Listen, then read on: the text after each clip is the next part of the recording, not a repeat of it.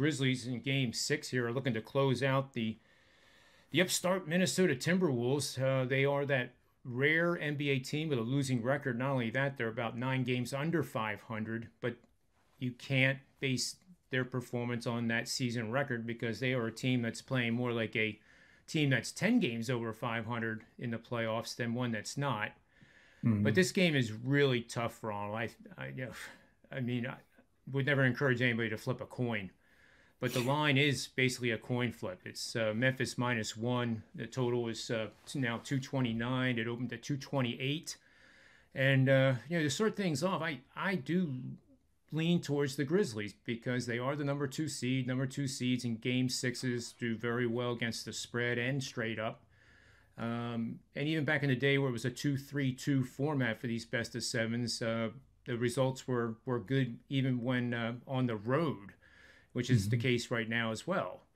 But I'll turn it over to you and to see if we can dig out a couple nuggets here that are worthy of a best bet.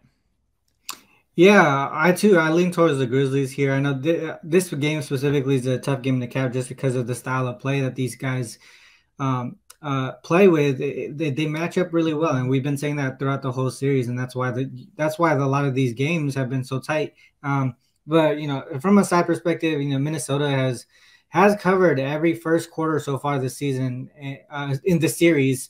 And they've also gone over the total in the first quarter every series, in every game in the series. So that was one way that I was looking at this. I mean, like we mentioned, the side perspective from a full game is really hard. So you got to really look for these little first quarter, second quarter, like niche types bets where you can kind of take advantage of the books. I mean, if you think about it, in 5 games, they've gone over the total. Minnesota has covered pretty easily, but the series is 3-2. So the Wolves have been giving up pretty large leads, especially I forgot exactly what game it was, but I think it was either Game 3 where they let go of 2 20-point leads in one game and end up losing outright. To me here, I think the line is small enough to where you would probably want to bet to who you think is going to win the game. And to me, that's the Grizzlies. And historically, it's been profitable to fade teams in the playoffs who had a double-digit lead in the previous game and ended up losing and are dogs the next game. And that's the situation here today that's telling us, to look towards the Grizzlies here. And like I mentioned, even though the series is 3-2, the Wolves have covered each first quarter in this series. And I think it speaks to the depth and defense of the Grizzlies, like we mentioned all series long. The longer these games go, the longer the series extends, the depth and defense of the teams show up. And you can kind of see that in all the games that closed out yesterday. As far as the total, both teams pace-wise are above their average from the regular season. They're attempting more free field goals. They're also attempting more free throws per game. That's 16 combined free throws attempted per game, more than in the regular season. But the games have been going under. Majority of the games have been going under. What I've noticed is the total hit under 230 for the first time in this series. The reason why I think that's a little significant is because both teams in the regular season have hit at a profitable percentage when the total is 230 or less. Grizzlies specifically 10-2 straight up, 9-3 against the spread, and 9-3 to the over as road faves when the total is 230 or less. So to me, those are pretty significant numbers here as far as like pace wise and all that.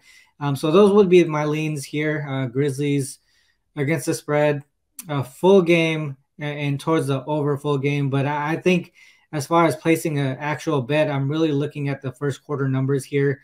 Maybe the first quarter over. I know, like I just said, like the first quarter overs have hit every single game, but not every game has gone over. So it's just one way to think about it. It could be that situation where you always bring this up almost every show, John, that live in-game betting, pre-flop and then full game. If you see a spot where you can take advantage of the line or the total, it might be time to go with a live bet there. Yeah, and that one, I don't have the notes in front of me. You just triggered my memory. Teams that score 40 or more points in the first quarter of NBA playoff games, the total ends up going under at a very significant rate. I believe it's mid-60s to upper 60% over the last 10 seasons. So that's a great point. So if you play the over in the first quarter and one of these teams scores 40, which is, I mean, that's better than a 50-50 proposition. I could see the Timberwolves getting 40 on the board, getting out to a really quick start. And then you bet the under in game at probably, whatever it is. It could be as high as 238 at that point, but that would be an exceptional value for sure. I do have a few notes on this game with support of Memphis. And what we have is the 7 seeds. I have details on that. The 7 seeds in the NBA playoffs are 48 and 146 straight up, 72 and 119 with 3 pushes against the number for just 38% winning bets. Betting against them has been profitable, and it certainly applies to this elimination game. So let's look at elimination game results.